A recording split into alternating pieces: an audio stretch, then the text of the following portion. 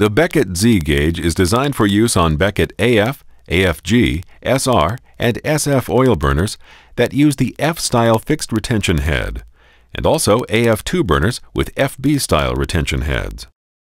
The Beckett Z gauge allows you to set the nozzle to the proper distance from the combustion head without removing the oil burner from the heating appliance. It also allows you to properly adjust the electrodes to Beckett specifications. To use the Beckett Z gauge, follow these step-by-step instructions. Step 1. Disconnect all power to the oil burner. Step 2. Disconnect the copper connector tube and the spline nut from the nozzle line. Step 3. Loosen but do not remove the 5/16" hex screw that secures the escutcheon plate. Step number 4.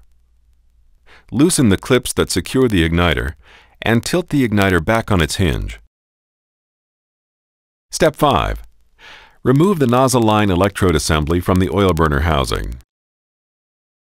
Step 6. Slide the Beckett Z gauge over both the nozzle and the nozzle adapter with the open side facing up as shown. Step 7. If the electrodes are already positioned correctly as shown in Figure B, proceed to the next step. If the electrodes are not already positioned correctly, loosen the electrode clamp and place the electrode tips at the prescribed marks given on the Z gauge as shown in Figure B. Secure the electrode clamp. To prevent cracking the insulators, do not over-torque the electrode clamp. The electrodes are now set to the factory specifications of 5/16" above the center of the nozzle and 1/16" in front of the nozzle with a 5/32" gap between the electrode tips. Step 8. Reinstall the nozzle line electrode assembly with the Z gauge into the burner. Push the assembly forward as far as it will go. The Z gauge should be touching the back of the retention head as shown. Replace the spline nut onto the assembly and finger tighten. Step 9. Mark the escutcheon plate location on the burner housing. Step 10. Remove the nozzle line assembly from the burner housing and detach the Z gauge. Caution! The Z gauge must be removed from the burner before the burner is put into operation.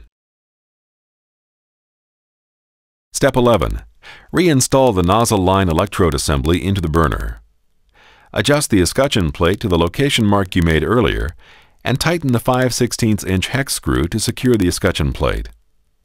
Note, when using the Z gauge to set the nozzle line electrode assembly on the AF2 burner using the FB retention head, the escutcheon plate must be moved 1/16" forward toward the head assembly from the position previously marked.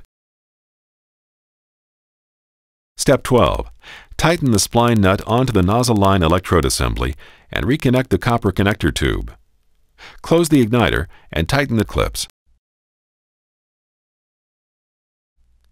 If further assistance is needed, please contact our technical service department at 1-800-645-2876 or email us techservice@beckettcorp.com.